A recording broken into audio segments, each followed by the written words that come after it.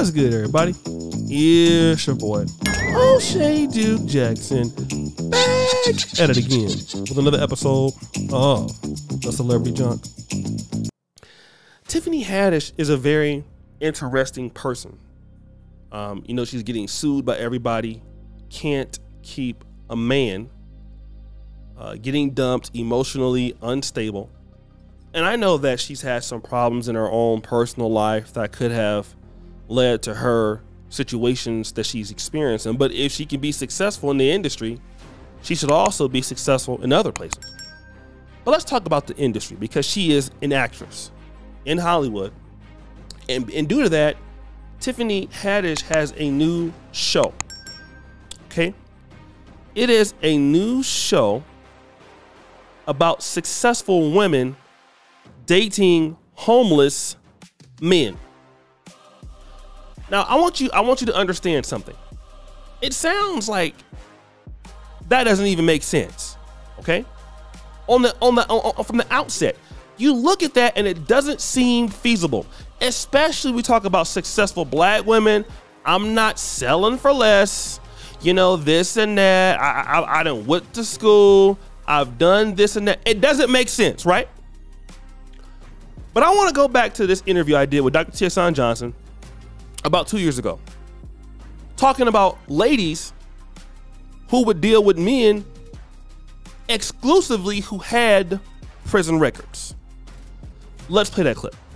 So, we talk about son husbands as boys whose biological mothers kind of have them play husband roles in their lives, play roles that are really, inappropriate.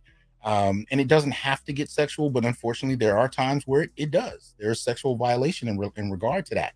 But for the most part, when we talk about son husbands, these are biological offspring that are asked to play emotionally laborious roles for mothers that usually are reserved for, men.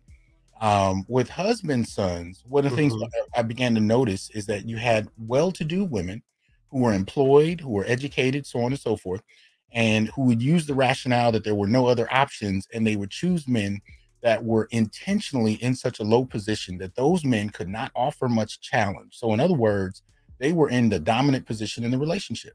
These men depended on them for hearth and home, for income, for food, for everything. And if there was so much as an argument, those men would be out on the street. So it really came down to be a control measure, really. But sure. Whether you're talking about, especially if you're dealing with women that, decide at a certain point that they want to have children, they want to be married, so on and so forth, and they just chose somebody that they knew. Okay, so let me ask you this. A woman who has been educated, doing very well in the private sector, all of these things, why then would she as a woman be interested in dating a man? Think about this. Dating a man who is homeless. Because we've always heard, I'm not selling for less. I'm not selling for no broke man. I'm educated. I done did this and I done did that and hoopty and whoopty and everything else, right? But listen to what Dr. Tiffany talked about in terms of the men who are what? Incarcerated, coming out of prison. Because if those men don't follow the rules, what can happen to them? They kick them out. They kick them out.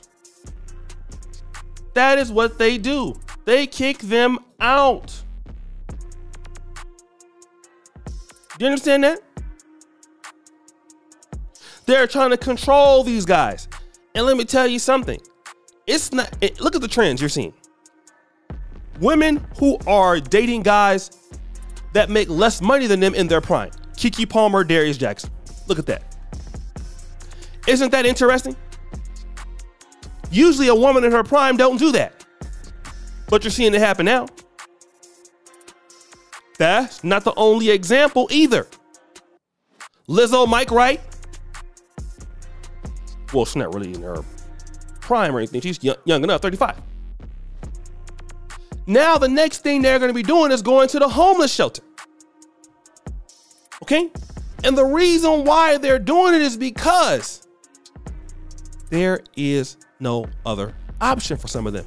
Now, how they're going to try to dress it up is us successful women want to help these men get off the streets.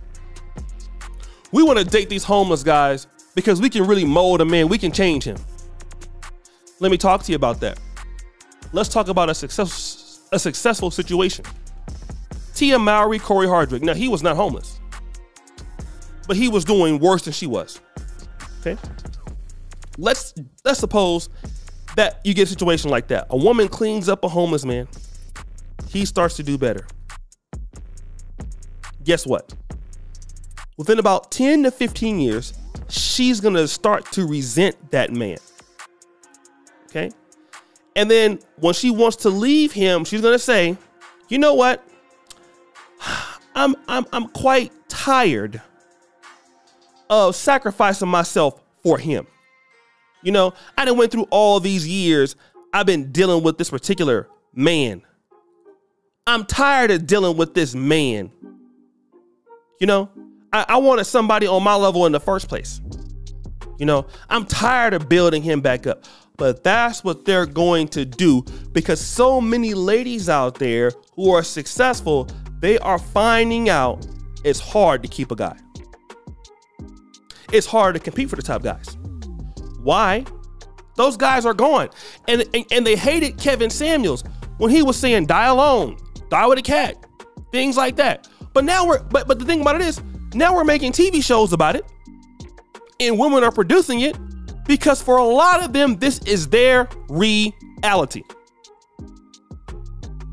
Their reality. Their reality. Okay? That's their reality. And it's going to be a lot more ladies doing that. And they're going to try to make it something, move the goalposts. It will be like, I don't want no broke man, to now I want a homeless man. Oh, but he's sexy though. He homeless, but he got a BD though. He homeless, but he's smart though.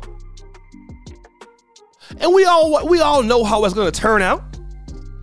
These are going to be the same guys that's going to be disrespected. I'm going to tell you one thing. Here's what you're going to find out. Here's the kicker. A lot of these homeless guys that you're going to see these women dating are not going to be black. They're going to be going after homeless white guys. I'm going to tell you why. Firstly, a lot of ladies, because of the sperm thing and a lack of ability to get black sperm, you see, if they get a white homeless person, in my honest opinion, it's more favorable than a black homeless man. It's more favorable because at least he's white. And a white man can give you mixed children. Oh, that's a win, isn't it? Ain't that a win? You get you a white Brad, put him in a suit, get some babies. They ain't gotta know how much he make. It don't matter. It don't matter either. He's white. Boom, boom. Check smart, check smart. Girl, I'm so proud of you, girl. What kind of job he got? Oh, well, he's in between jobs, baby. You know, he works at Homeless Incorporated. You know, he works over at Trash Boulevard, something like that. That's what you're going to see. Okay? Period. Point blank. You're going to see that. And it's going to be a big time. Listen, black men for the win. We predicted it. And you would never see 40, 50 years ago, successful women even think about dating a homeless man, especially if she's good looking. But you can see it. You can think about it now. It's a reality. So guys, what do you think? It's your boy, O'Shea Duke Jackson, back at it again with another episode of The Celebrity John. Appreciate you for all you. Subscribe to the bell. We're out.